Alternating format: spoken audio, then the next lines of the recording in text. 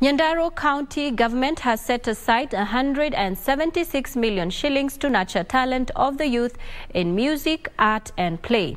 Area Governor Francis Kimemia said young people in the region have impressively proved potential in the entertainment sector.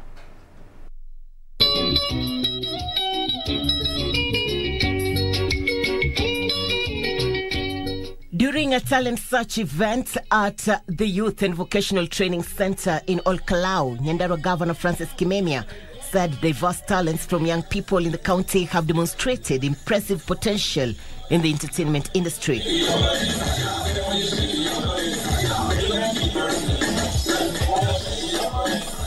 According to Kimemia, some of the activities undertaken in support of youth programs in the region have helped more than 100,000 youth to polish their talent in music, dance and play. Hata wengine wanafanya mambo ya scouting na kupeleka watalii katika kule Ambadeas. Ni vijana wetu bado.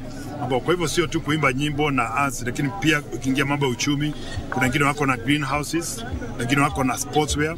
Hapa tuko na gold medals ambazo tumepata kutoka vijana wetu. He noted that his administration is committed to supporting and developing young talents in music, performing arts, drawing, among others, in an effort to nurture them. 76.2 million shillings tutapeana wakati huu na tuko tayari kupeana hiyo bursary kuanzia Monday. Ward administrators watatoa orodha ama schedule kwa kila ward na katika ward kwa kila community. He called for stakeholders to support such individuals in developing their talents and enable them to earn a living from the industry. A well-equipped room yenye itakuwa ina encourage like wenye young talents za dance wenye place watakuwa na visit. Irene Mchuma Odim, The Lunchtime News.